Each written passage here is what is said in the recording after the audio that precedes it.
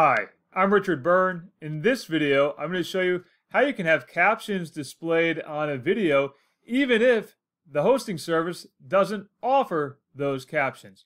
Let's go ahead and take a look here. So you can see here, I'm using Screencastify's watch service so that I can display this screencast video that I made. Look at this awesome website that I found. It's called Practical Ed. And you can see as I play it back, right now there are not any captions displayed because this service doesn't offer a native caption function.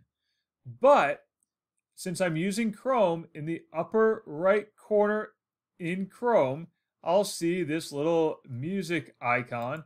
If I click on that, we'll now see this live caption option. It says English only, and I'm going to turn that on. Now, with that turned on, again, make sure I have it turned on, and give it a moment to load. Let's go back in the video, and now we'll play it. Look at this awesome website that I found. It's called practicaledtech.com. And we'll see now we have captions displayed at the bottom of the page as the video plays back.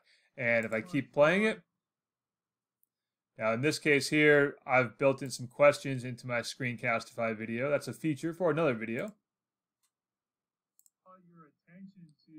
And we'll see here that the captions continue to appear as the video is played. In fact, you can see here, I have the sound now turned off in the background, and the captions are still being generated at the bottom of the screen. So that's how you can caption any video, even if the hosting service doesn't provide the captions for you. As always, for more tips and tricks like this, please check out freetech4teachers.com or subscribe to my YouTube channel.